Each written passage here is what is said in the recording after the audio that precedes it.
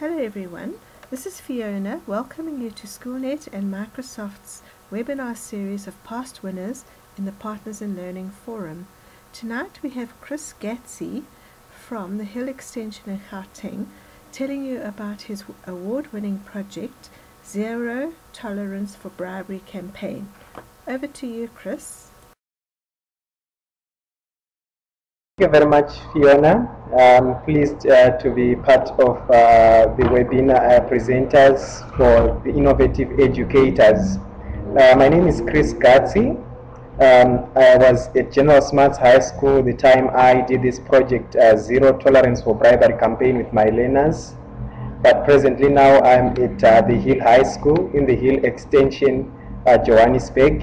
I'm sorry for the error on my PowerPoint slide there. I did not edited this presentation on time due to circumstances beyond my control. I'm really happy to welcome those on board. Nith, thank you very much for coming on board. I hope we have a very wonderful presentation. I'm an award winner in the 2010 Microsoft Innovative Teacher Forum, now known as the Partners in Learning Forum. I won the category which used to be known as Innovation in Community. It has recently changed now to Learning Beyond the Classroom. I'm also a Microsoft Office specialist, forensic auditor, and a fraud examiner. I would like to compliment the work for SchoolNet before I start presenting my slide, as well as Microsoft for exposing us to great pieces of work, professional development as teachers, where we learn, where we collaborate, and be able to grow as well as improve the learning environment within our classrooms. Right, I'm going to move on to my second slide. You can see there I've got some few clips from the project that I did with my learners from General Smarts High School in 2010. You can see I've got some learners there on the computers where they were researching, using computers to research. Got a photo again where we engaged with the parents to foster learning beyond the classroom, because now I think you would agree with me that learners are bored. It's monotonous for them just to learn things that are not practically oriented. Would like learners to learn the real life situations they will remember better. Before I go on, I would start with a quotation from Benjamin Franklin. He says, teach me, I may remember.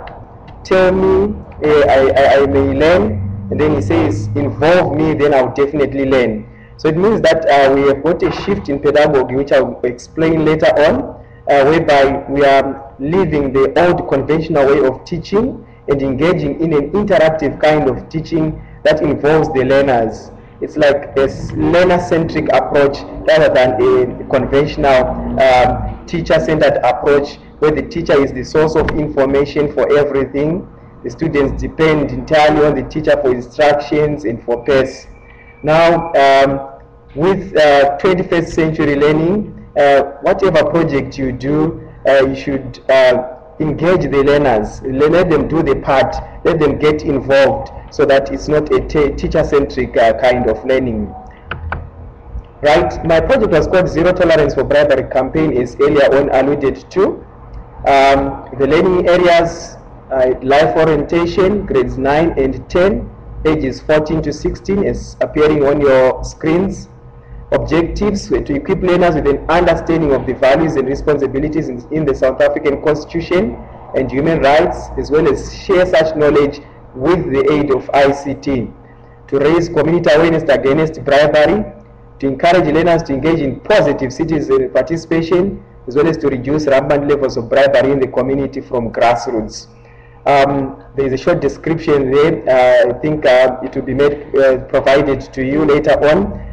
Software tools that were used included Microsoft Movie Maker, Cyberlink Power Director, Publisher, PowerPoint, Word, Excel, Songsmith, AutoCollage, and various online tools such as CF Sites for free hosting, as well as Facebook. I think amongst those software tools, you realize something then, that it is not only about the technology. You can work with whatever you have. You can improvise within your teaching environments. You don't need to have that expensive technology to be able to engage with the learners in your teaching practice. But with the little basic ICT, you can be able to have wonderful and interesting lessons within the classroom. I welcome another participant, Mokudu Mochaba. Thank you for joining us. I'm moving on to my next slide. There I was trying to show my planning and management. Firstly, I started with the motivation of the project. The following are some of the fundamental values of the South African Constitution: equality, no discrimination, human dignity, and justice. And my learners, after I tasked them under the Ubuntu project, the grade 10 learners, to go into the community and try and find things that go against the South African Constitution. They identified, amongst other things, crime, domestic violence, and I was amazed with this one on bribery, where a learner came forth and said, look, if someone bribes, equality goes away. Let's say it's on a queue, then those people bribe, then they get first preference. There's discrimination there because of bribery. We can talk of human dignity in general within the society. It's lost because of bribery. You can also look at the justice delivery system that Lena had researched quite well within the community. They said, look at justice. If a judge is bribed and the criminal is let to go scot-free, then we've got problems within the society because of bribery. So I went on to say our young people have to face social ills and injustices such as bribery as they grow up. Meaning, if it was identified by a kid, meaning also it's a menace that is affecting our communities. So these kids used their cell phones, they used their recorders to go and research from within the community, what the people think about bribery in the South African Constitution. My third slide there appearing, my assessment standards, I had to state them in accordance with the Department of Education National Curriculum Statement at that time. And I also fused the ICT integration, how ICT came in. Can I emphasize at this point that the emphasis is not on the brevity of the tools. You don't have to have a wide range of tools in order for a project to be innovative. Actually, what you need is even to have just a few tools, but use them innovatively. Think outside the box. Do something a little bit unique whilst addressing 21st century skills, which include, got a short list with me here, learning beyond the classroom for your learners. They should not just learn within the classroom environment where you are teaching, whether on an electronic whiteboard or on a chalkboard, where you are just delivering as if you are presenting a speech.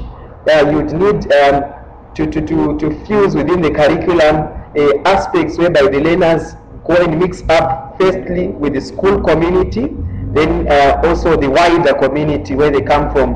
They'll feel involved, they would like it, it challenges them. So that would enhance the innovativeness of the teaching process there.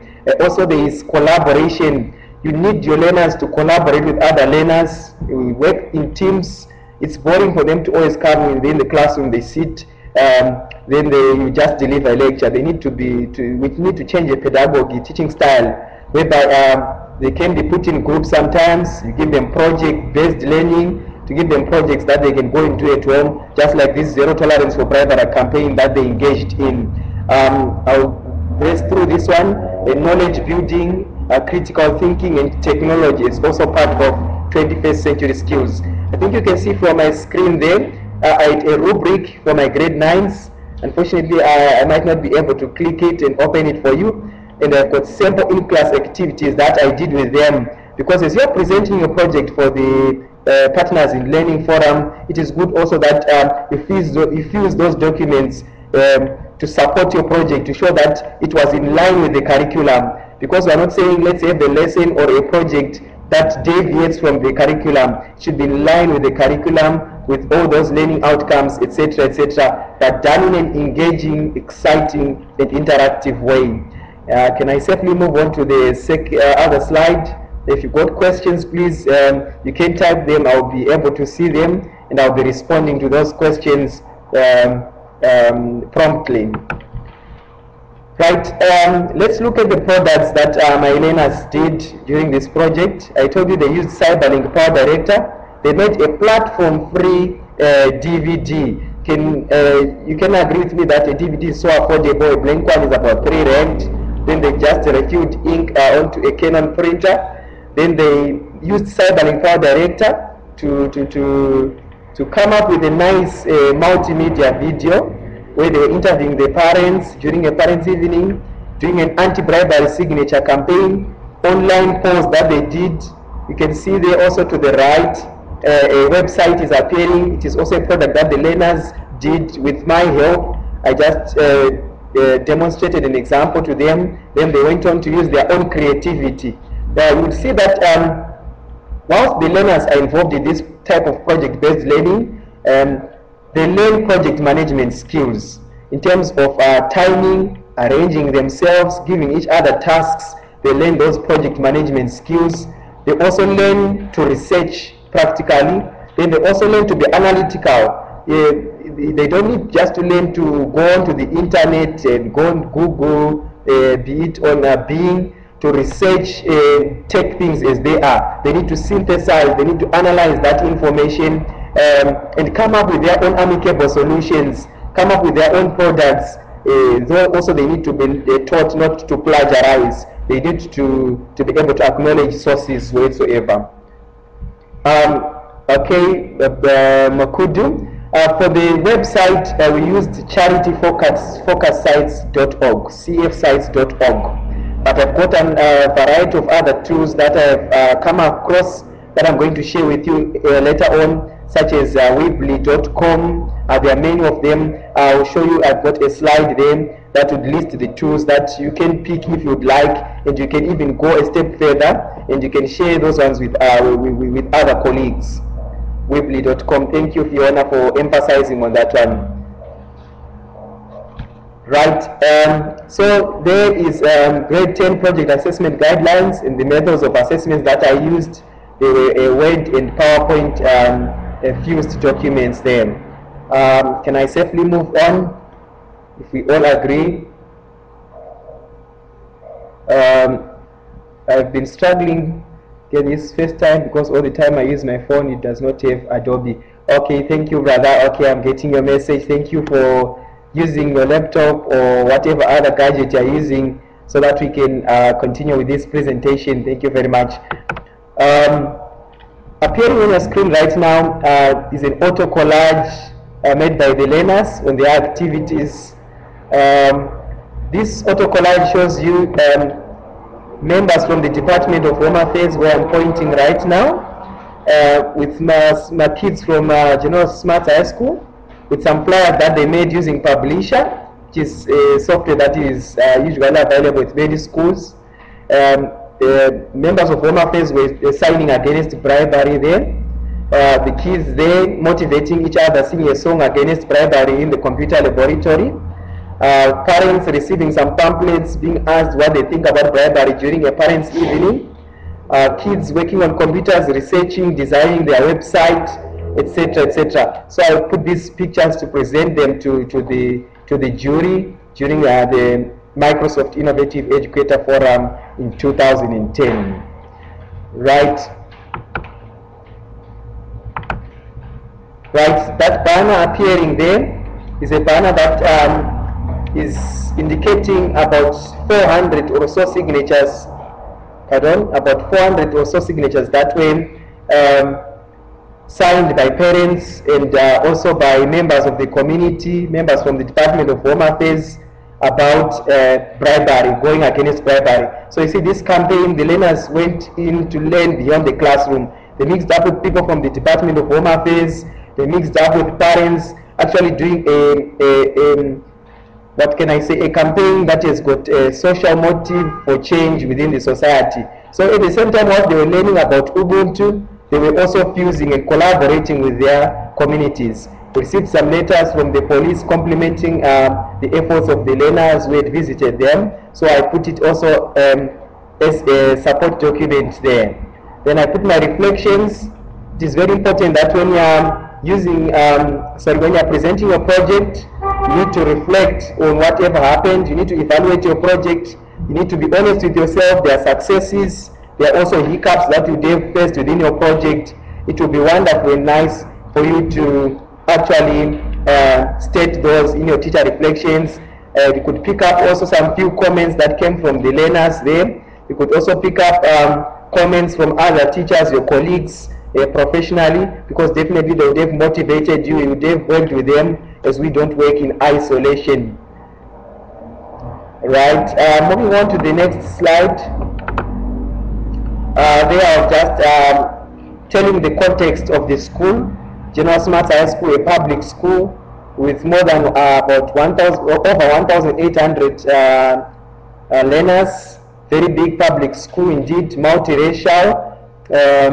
Also stating the computer facilities that we do have, the challenges that we have in the school, and also a little bit history of about myself and where I've worked and taught before. So actually, when you enter the Partners in Learning Forum competition, they'll give you a template where they ask what you should actually respond to present your project. Then you have a wider platform even to add some slides that you think are relevant. But there is definitely some limit in terms of the size that should be uploaded for this competition. It's a very wonderful platform. Should I say, I had actually dropped entering this competition. The last day, my facilitator, Case Naidu from Sedibeng East District, came in and said, no, Chris, you should submit your project. I can see it's wonderful. I said, no, I'm doubting. I don't have the time. I've got a lot of marking. I've got some lesson plans to put in place. After he motivated me, he tried to speak to Megan Redmeyer, the programs manager, national programs manager at SchoolNet, who gave me some few hours extension for me to be able to submit my project. Then I said, God, let me just do this. Then I submitted and summarized my project. To my surprise, colleagues, I was nominated among the top 20 for the nationals, and we got good hosting at the Pactonian Hotel in Johannesburg. We enjoyed nice meals to say. Also to add on, we enjoyed the company of other very innovative teachers, such that we learned a lot from them, other than just enjoying the facilities, the prizes, etc. Then I won at national level, and after winning at national level, I got exposed well at the Pan-African level, having to meet gentlemen like Solomon Asia, and a lady from Madagascar, Mauritius, etc. We had wonderful projects. I learned a lot, and I took a lot of those skills back home to General Smart High School. So I'd like to encourage you to actually enter the Partners in Learning Network. It's not just about the winning, it's about the exposure that you get at a very good level, and also the networks that you would create that will make you a more innovative teacher per se. Right, let me just move to the next slide. I hope, Fiona, what time am I allocated, or what time am I still having? Because I've got a lot to share here. So I'd like to know what time is allocated. Could you? Thank you very much, Fiona. Okay, I've been given the go-ahead, lest she becomes angry and puts me off there. Right, let me emphasize on the shift in pedagogy. I've put there conventional methods being cancelled out.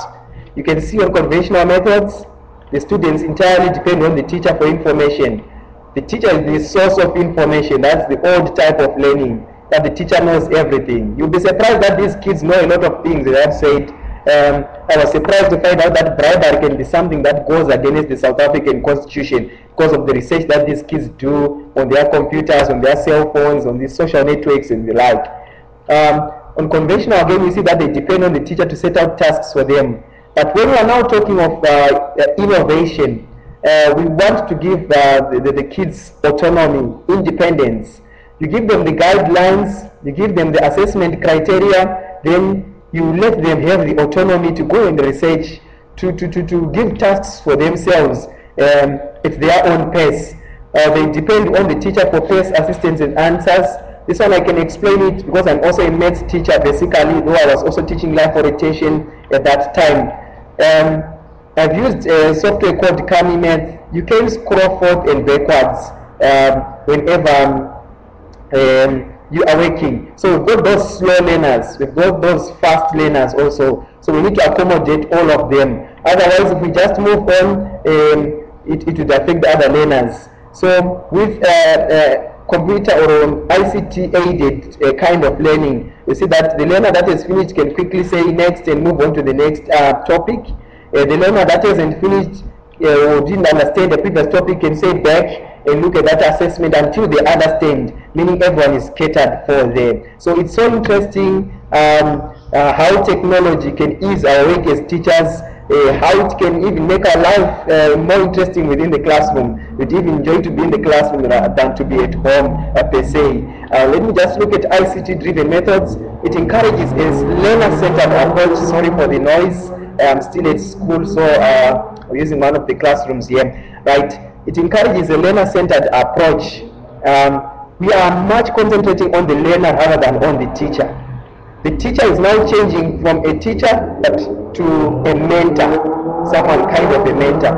It develops 21st century skills. I've mentioned those ones: critical thinking, collaboration, learning beyond the classroom, learning in challenging contexts, technology, etc., etc. You need to research about those 21st century skills. I think some of you have come across Bloom's taxonomy. I think it's one of the charts, or can I say, that presents to us these 21st century skills, though in another language.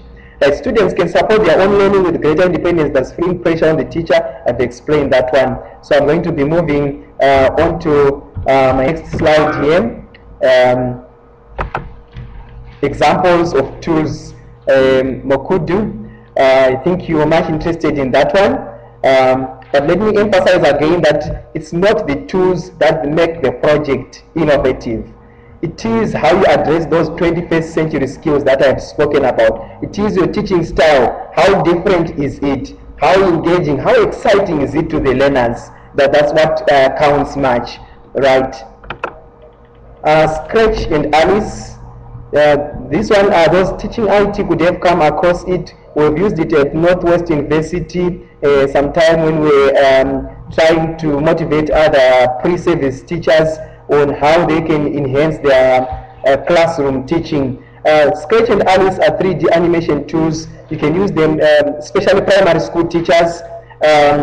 You can see animals there like a duck, like a cat. You can make sounds with them. You can make audio with them and create a nice story in 3D that can even teach the kids sounds made by those animals, etc., etc. So for your animation there, you can use that one. I've seen Sariki Musgrave's project that she did, Spray the Sunshine. She's one of our past winners. It was wonderful. She had something on animation where they were trying to show how we can help the physically disadvantaged, the disabled people with the kids, and they did some animation.